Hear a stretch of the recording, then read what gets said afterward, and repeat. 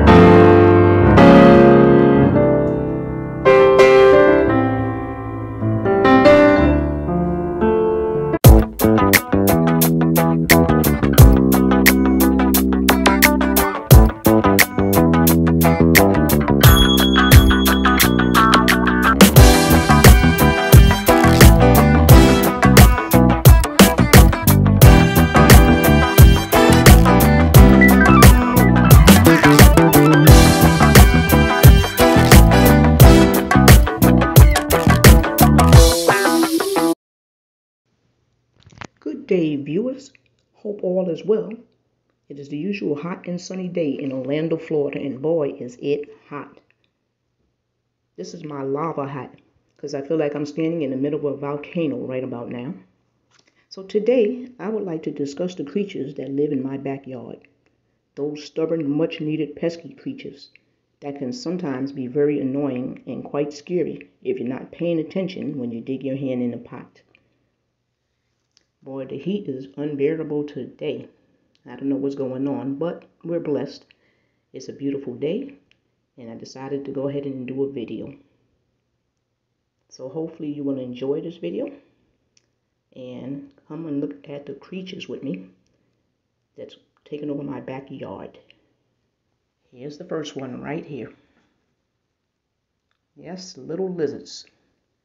They wreak havoc in the backyard.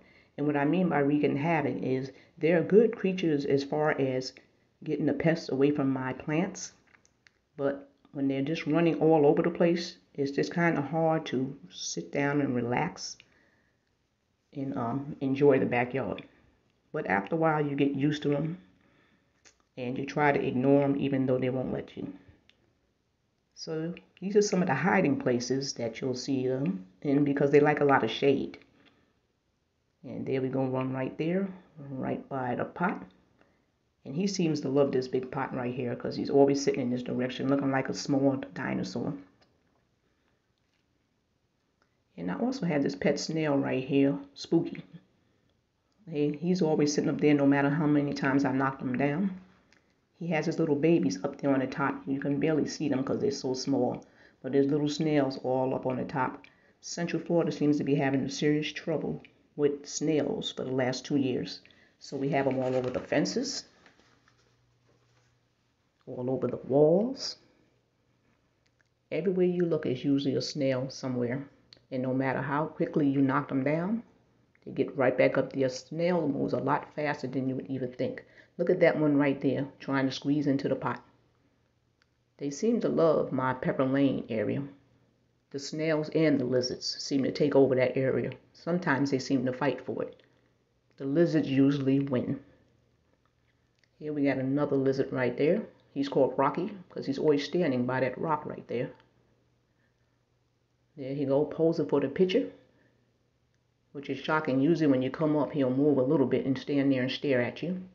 And there we go, Cocoa Butterhead, because he's always standing by the coconut mango tree. And he's very territorial, this one right here. So this is his area, and he usually won't move. We'll come back and see him again later. Here we go with another snail family right here. The mother and the baby on their way into the fruit tree pot. And here go the rest of the cousins right here. So they all like to hang out and climb up into the pots. Right here is my worm bed right here. And from what I can see is this worm right here seems to have been evicted out of his house over there.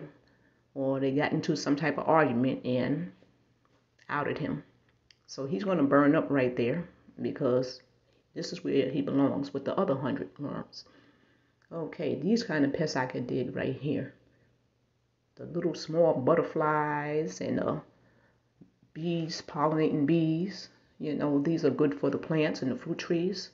So these are the type of pests that I'll go ahead and live with. Well, I have to live with the other ones too, but I enjoy these more, the butterflies and the bees and the pollinators. And there's a picture of them. And here we go with Mr. Wasp right here. What is he digging for? I don't know. There's no fruits in the tree, but hey, maybe he knows something we don't. So I'm taking a quick video of him and not getting too close. And then he done already moved to another tree. So he moves from tree to tree to tree, as you can see. And like I said, I'm not going to get too close and upset his nerves, because then they'll upset mine and I'll be going. And here we go again with Mr. Cocoa Butterhead, standing right by the coconut mango tree. Like I said, he's pesky. Now he's camera shy. Look at him. He doesn't even want to be seen right now. He's just giving me his tail in. But you will always find him in this area. No other one but him. And here we go, Mother Snail right here.